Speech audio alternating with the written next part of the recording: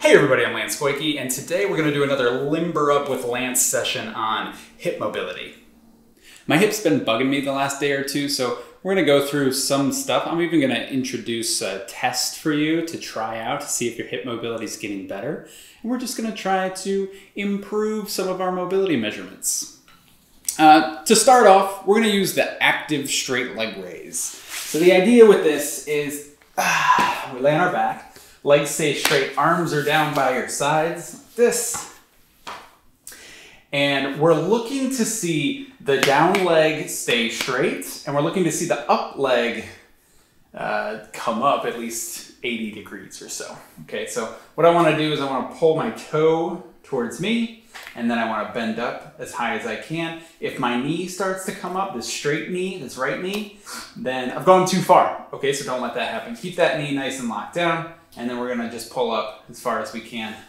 We say active because nobody's pulling my leg, or I'm not using my arms to pull my leg. I'm just using my hip flexors to pull my leg up. Now we switch sides, check the other one.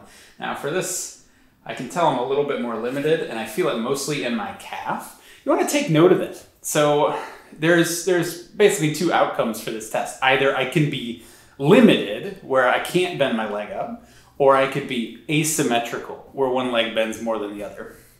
If I'm asymmetrical, I'm more likely to twist when I do my squats. I'm more likely to have a hip shift when I do my deadlift, all sorts of stuff like that. And, you know, twisting can be associated with some pain problems. So once you've done that, we'll get set up for our first exercise. All right, our first exercise in this hip mobility circuit is going to be the rockback. So this is my favorite one. If you saw my first Limber Up video, I like to start with this one. It's just easier to be successful. If you've never done it before, don't worry about this pillow right here. But if you're pretty familiar with the exercise, you can try the pillow like I'm gonna do here. It just tends to take care of some of your asymmetries. So we start on hands and knees. You're gonna pull your belly up slightly. I don't wanna round too much. I don't want a hard crunch like this. I just want to pull my belly up slightly. And then from there, I'm going to rock the hips back, and then I'm going to bring my elbows down to the ground. Now my pillow's in the way, so I'm going to reorient my pillow and reset. Tuck my hips, rock my hips back, bring my elbows down. I'm just trying to stay long from tail all the way to the top of my head. I don't want to be looking forward like this, and I don't want to let my head fall down like this. Staying nice and long. And then we're just holding this position for 5 breaths. In through the nose, out through the mouth, and a nice long pause. And repeat. So I know I'm doing it well when I feel my back expand on my inhales.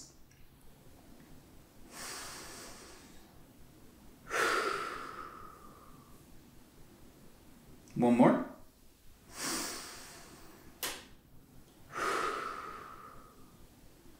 Nice. And we'll take a quick rest. We're going to do 3 rounds of this. It tends to get better, at least over 3 rounds. Sometimes, if you really need it, I do 5, but for your sake, we're going to save some time. We're only going to do 3. Let's go again. Tuck, rock back, elbows, and breathe.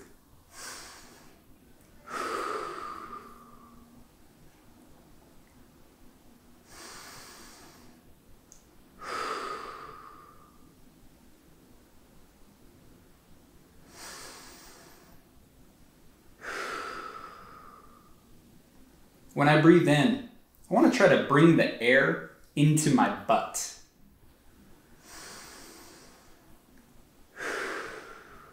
Right, the lungs are up in the upper chest area, but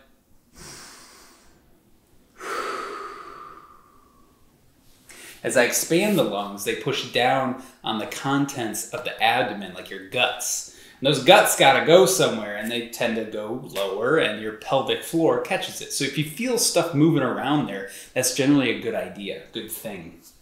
Let's do one last one. I'm not too worried about toes pointed or toes bent under you. Just do whatever's comfortable. Now it's easy to lose tension here, to feel like this is too easy by losing the pressure in the sides of your abs, your oblique area. So if I breathe in and my belly just falls down, I'm not getting anything out of that. I'm not getting that expansion in my upper back, and I'm not going to increase my mobility from that. So you want to maintain some active tension down there. And again, if the back doesn't expand, it's probably not working. If you don't feel the hips moving, it's probably not working. Last one here.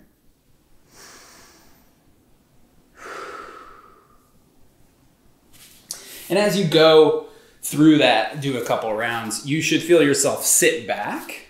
I'm going to just retest my straight leg raise real quick because I should see some improvements pretty quickly on this. So that feels really good. And this was my limited one before. That feels much better. Yeah. I still have some tension in the calf.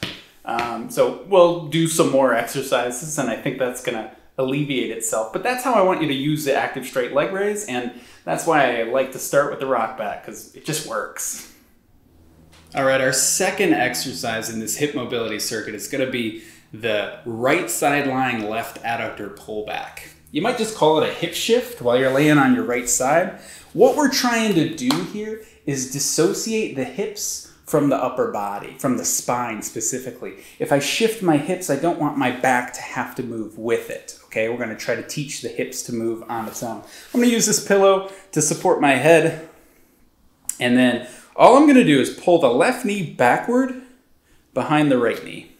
Okay, I want a little bit of my belly pulled back while I'm doing that. But I'm not crunching. I'm not rounding too hard. I just need a little bit of not arching my back. So we're holding that. Now I can see if I look down at my knees, my left knee is about 2 inches behind my right. I'm gonna reorient so you can kind of see it a little bit. If we look down here, knees are stacked. If I shift, left knee is back behind the right knee. If I start to do something like this and my left knee can't stay down, I've shifted too far. Likewise, if I shift and I feel it here on the front of my hip, I've shifted too far. So just a subtle shift, and then I'm going to push this knee down into the right leg. And we're just going to hold again for 5 breaths.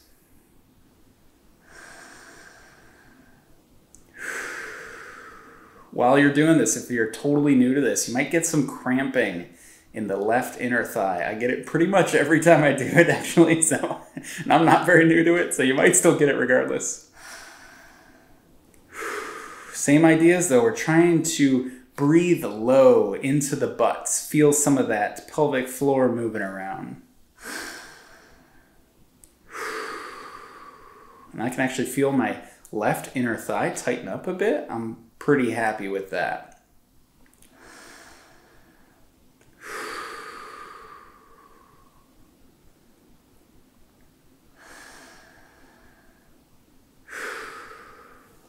Now, depending on how you're feeling, you might need more rest for this one than we took in the rock back. The rock back is a little bit easier.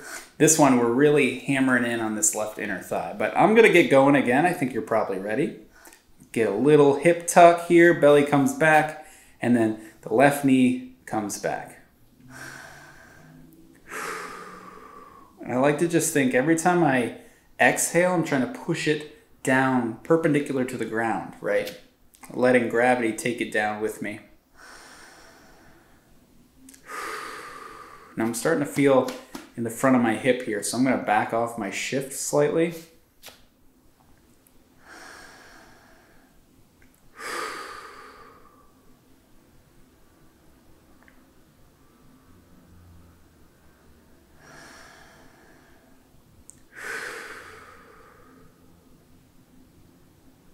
One more breath.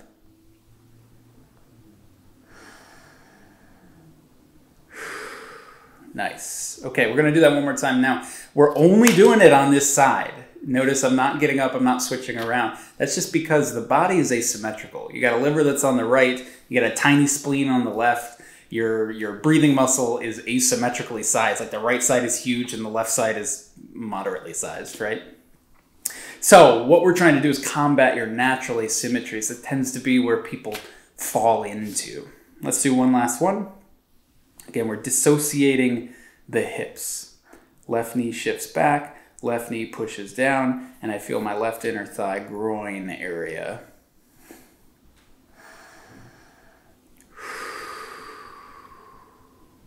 If you're not feeling it, try to shut your abs off. Sometimes the abs tend to take over, and you don't get that dissociation we were talking about.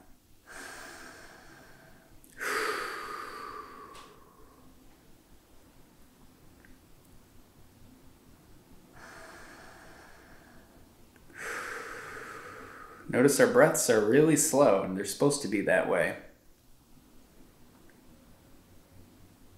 Pretty much everything else should relax. And we're just turning on that left inner thigh.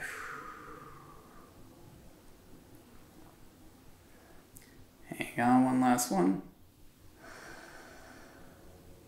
And rest. Cool, so that one is good for starting to teach the hip shift. I'm dissociating the hip from the lower back, from the spine. We don't want those to move together, we want them to move independently. That's what mobility is. All right, now for our third exercise, we're gonna flip over. You're gonna lay on your left side now. And we're gonna try to activate, we're gonna do the shift thing, but we're gonna do it from the other side. We're gonna try to still shift the left knee back, the right knee forward. But we're gonna see if we can do it with some other muscles, not just with the left inner thigh. So same idea, I'm gonna pull my belly back. We call this the clamshell, okay? Right knee pushes forward just slightly. I might even feel that leftover of the left groin. That's good if I get that to turn on, okay? Just hang on to that. We don't want the abs, we want the abs to stay jelly, and then the right knee raises up, okay? I don't want to come up super high, because if I come up super high, I might feel it in the glute, but I'll also turn on the left glute and turn off the left inner thigh. That's not what I'm looking for. I'm trying to keep the hips shifted and then just do whatever I can with the top hip. So same idea, 3 sets, 5 breaths. I know this is long, but this is what it takes to shut some stubborn muscles off.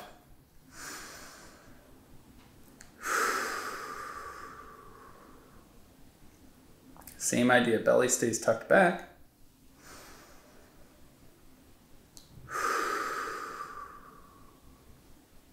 Now when you exhale, it's easy to let the leg sink down.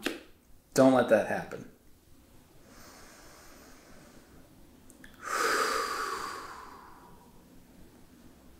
If I really try to keep this knee up when I exhale, I get a lot of right glute max. I love that.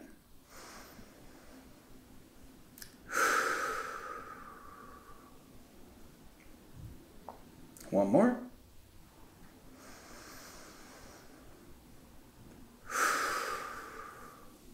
Okay, this one can be hard. Just like the last one, this can be a muscle that's not used to fatiguing like that, and you could need some rest. We're gonna try to push it though. I don't want you to just lay around for this whole thing. Let's go round 2. Tuck hips, shift the right knee forward, shift the right knee up.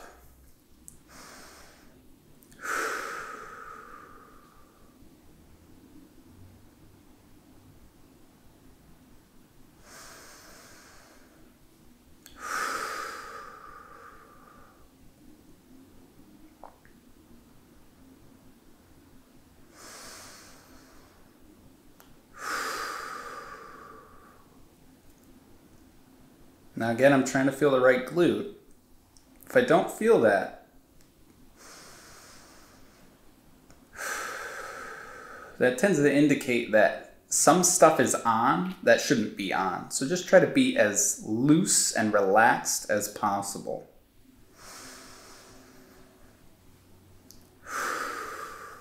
Nice. Okay, well, quick rest. We'll do one more. Specifically, I'm trying to shut off the right inner thigh. That's one of those asymmetry muscles that likes to be short, likes to be tonic, toned up. and likes to prevent our hips from being mobile. So that's why we're addressing it. Last one, right knee forward, right knee up, 5 breaths.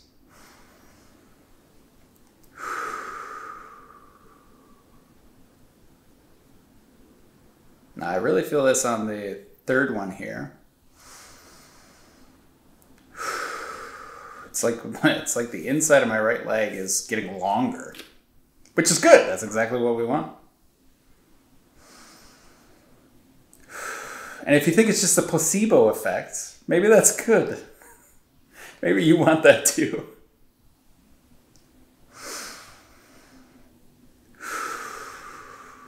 I'm losing count because I'm shaking. I think that was 3.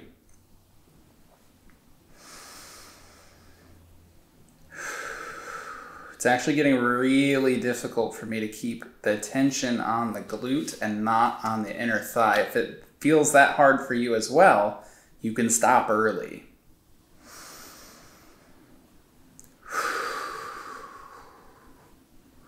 And I'm shaking. Okay, good. We did it. Cool. So we're dissociating the hips. Again, it's the same thing. I'm shifting, but I'm not moving the spine as a unit with it. I'm letting the spine kind of twist while the hips drive the movement. That's the key to hip mobility. All right, exercise number 4. We're going to start moving around a little bit. Now this one is called the leg lowering. It's just like the test we did. If you want, you can pause the video and retest your active straight leg raise. I'm pretty confident mine's going to be better though, so I'm not too worried about it. And it was already better, so that's good. If you need to test, go ahead and do that. If not, we're going to do the leg lowering. I like to put the palms on the ground next to your sides. You're going to bring both legs up, and oh yeah, that's totally better. I feel way less tension in my calf. So keep an eye on that. Pull the toes towards you throughout. You're going to keep one leg up and let the other leg lower, and then switch sides. We're going to do 10 on each. This doesn't have to take too long. You just got to make sure that the low back stays down in the ground. It's 4, 5,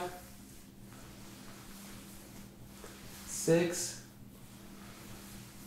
7. If you get popping or clicking in your hips, 8.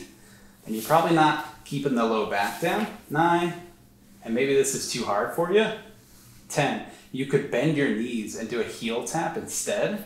Really try to keep that low back pushed down. And that's a nice little regression to make sure that it's more important that the back stays down than the leg moves. All right, exercise number 5 in our hip mobility circuit. We're going to do the bear walk. I'm going to kind of invert. I flipped over now. I'm going to go on my hands in like a piked up position here. I'm going to start at the back of my mat. And from here, I'm just going to let my head not fall down, but I want it to be a long consecutive line from my tailbone all the way to the top of my head. Nice and long there.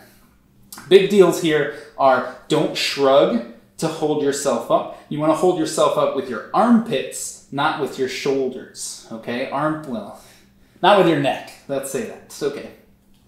Now I'm just going to keep my knees locked out. I'm going to try to sink my heels towards the ground. Just a little bit goes a long way. Don't push that too much, okay? Just baby step forward. Try to get this heel down. My front heel stays down. Left back heel is going to come up. And then I'm going to step with my other side as well. And then I step. Next foot, step with my hand as well. Step, step, step, step. Step. A little bit of shift is okay. Step. Let's go backward too. You don't need a whole lot of room to do this one. Just try to keep those heels down. This will really help my active straight leg raise test because I was having some limitation in my calf that was making it nice and hard. Now I felt my neck starting to kick on there. So I'm either going to take a break or I'm going to cue my armpits to do the work. I feel like I got it as long as I stay focused. Keep it going. And good. All right, for our next exercise, we're going to stand up and we're going to start moving around, seeing how the hips are feeling. I'm going to take a nice wide stance. This one's called the alternating toe touch. I don't need you to stand up on each rep. I like to just go side to side and 10 each side. Trying to keep my knees nice and straight. Not rushing anything too much, but big thing that I like to focus on here. Oh man, I have no idea how many that was. 4, 5. Big thing I like to focus on here is keeping the feet flat. 6, 7, 8. Feel the inside of the arch drive down into the ground. And there we go. All right, our next exercise is going to be an alternating reverse lunge. I'm going to step back, and then I'm just going to drop straight down. Big deals are keep that front foot nice and flat. We're driving through kind of the front of the heel, but the whole foot should stay down. And then the second big deal is I'm trying to introduce some twisting here. Now, I want my hips to stay nice and still pointed forward, but I want my shoulders to turn around so that my fingertips can tap the outside back corner of my heel. Okay, I'm going to do 10 on each side. It's 2, 3.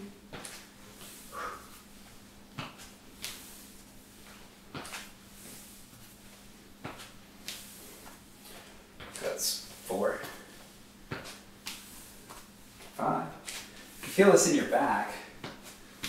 Try to kick on the hips, kick on the glutes, see if you can shorten them, bring them forward when you stand up. So foot stays flat, but the hips drive forward. If you're having trouble hitting your heel, you can hit like the outside of your ankle as well. That's a good modification. If you're really having trouble, you can just tap the inside of the knee like this.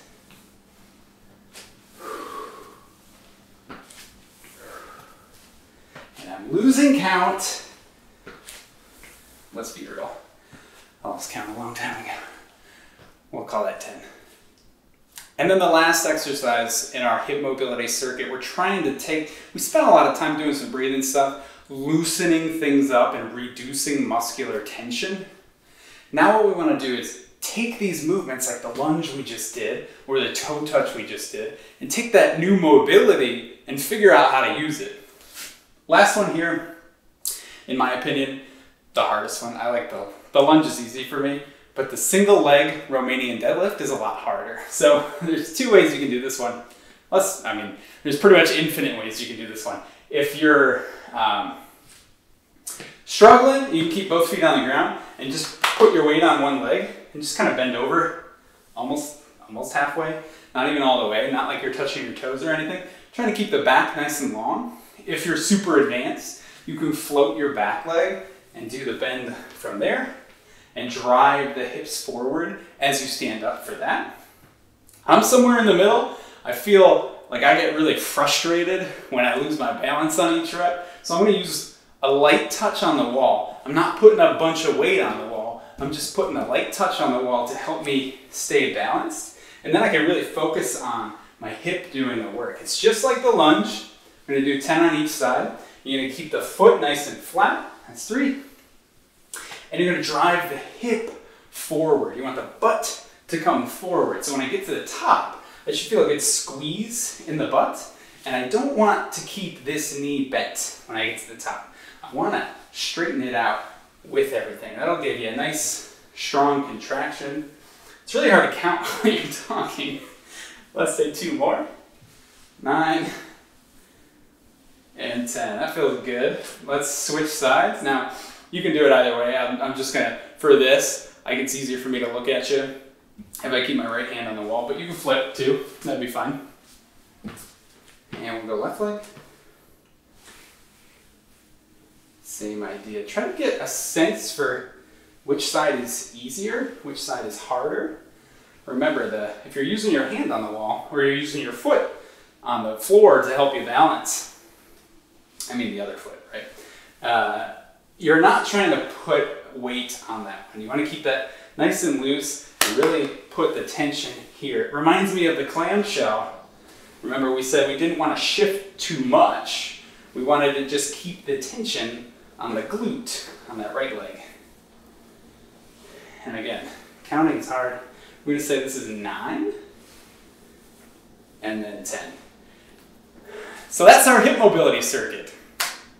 If you're feeling really good, you could put some weight on that one, or even on the lunge. But this is meant to be more of a warm-up. It's meant to be more of a loosening up of certain things. So I don't want to necessarily turn this into a workout. You should sweat a little bit, and if you're not, either train somewhere that's hotter, or I'm kidding about that, or just try to move faster. Once you get used to it, once you know the exercises, you can move a little faster between them and not take so much rest, right? We started with a lot of laying down exercises, and those can be counterproductive. It depends on what you're trying to do. I tried to orchestrate this so that if you just need a mobility circuit and you're not getting ready to work out, this should work for you. But if you're working out, you're getting ready to work out, this should also work for you. Let's say you're doing a deadlift day or heavy squat day.